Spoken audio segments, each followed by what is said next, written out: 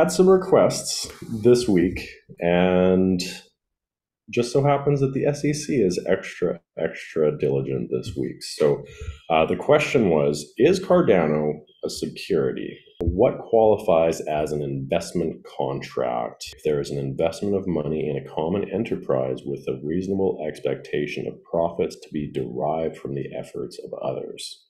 So we're going to go through this, and then this is the definition, and then what they're actually taking legal action on. Situating blockchain and cryptocurrency, digital currency projects with investors and project backers. 4 criteria: investment of money, common enterprise, expectation of profit to be derived from the efforts of others. I always like to get the official documentation, otherwise it's open for interpretation by the author of the article. This is the biggest issue with legal definitions, is the interpretation of said definitions. So undoubtedly, digital assets can be securities if they meet the Howey test. On this point, the SEC has been very clear. Tokens issued by the unincorporated organization known as the DAO were indeed securities under the Howey test. Typically, ICOs, there is an expectation of profit.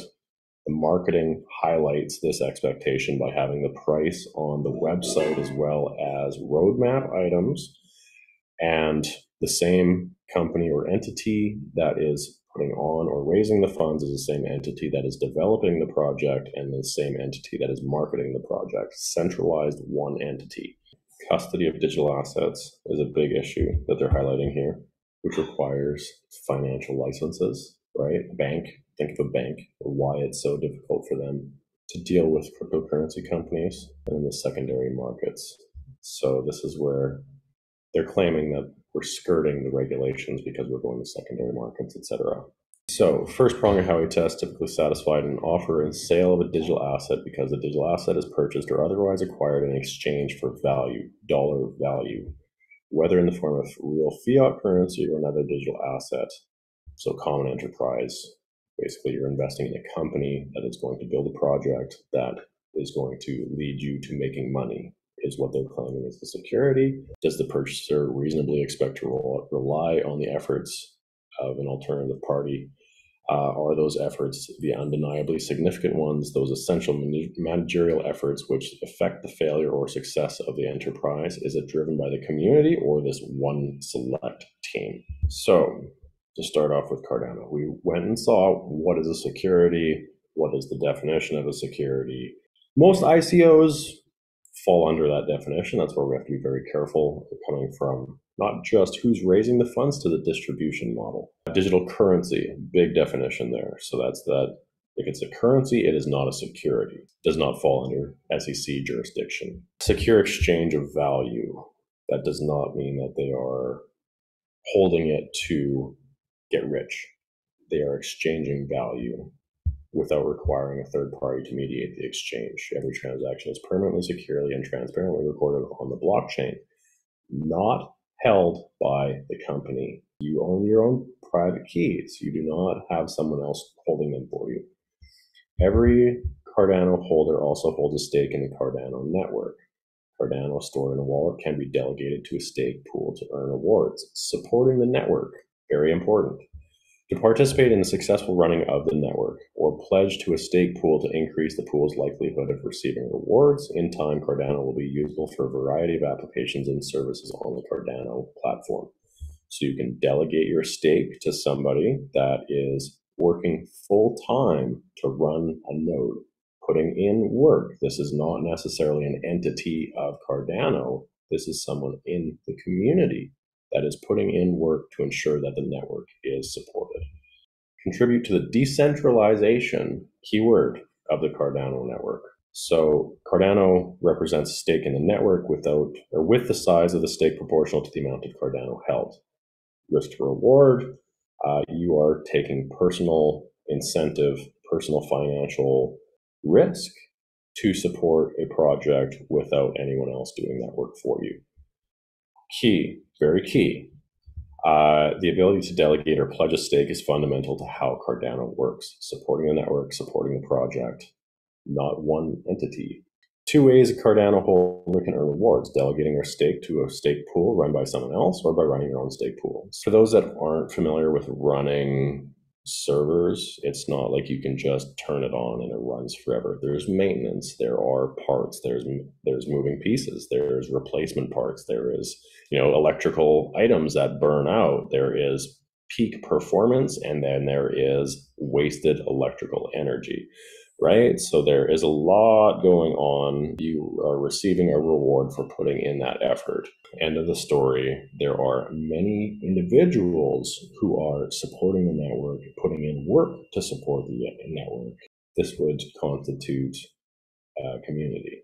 This would constitute a team of people that are diversified, that are decentralized, that don't necessarily know each other, that are putting in work to make sure that Cardano is secure. The SEC is claiming that people are earning rewards for putting in zero work and relying on the work of others, which, if you're delegating your stake, it could be a reasonable claim. But at the end of the day, you have to put in work to make sure that the validator that you're delegating to is the right one. Otherwise, your Cardano can be slashed. There's penalties to choosing a bad validator. It's not that there's zero effort or zero work put in. It's that your role for that vote is a little different. You're delegating to a representative that you trust. The SEC has to prove different. Designed for mass participation, built for secure decentralization. It's kind of like Bitcoin. Bitcoin, technically, the technology is lacking as well, if we want to be super clear. Bitcoin moves slow. It is super decentralized. You cannot move fast and be decentralized. The documentation is dry, but this is very important to the end-all conclusion. The other thing I'm looking for here is a team.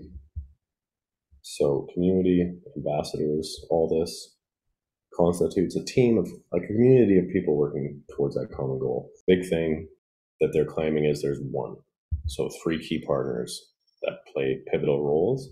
So there is effective, it's not hugely decentralized, but that's also where defined decentralization, right? That's where we're at basically with the SEC. Their definition of what constitutes a security does not fit in with a lot of this claims. The reason we're looking at the Cardano updates is because we're seeing who's developing Cardano. Is it one person?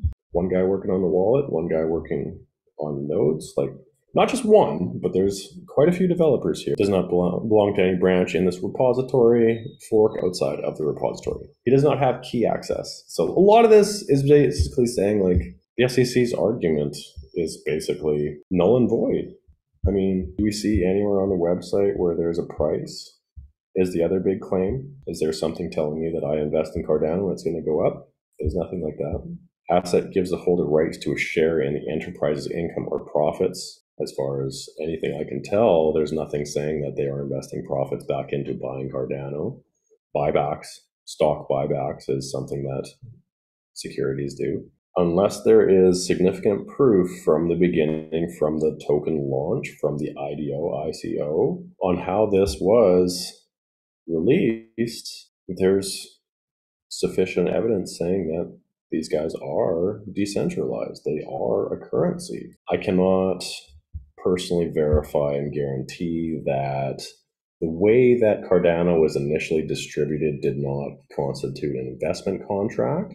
That's the only questionable thing for me. XRP is going to be a very much tell-all tale on how some of these laws and regulations are interpreted by the enforcing agencies, as well as what kind of power these agencies are going to have. They've claimed Ethereum is not a security. We'll go to a fork of Ethereum.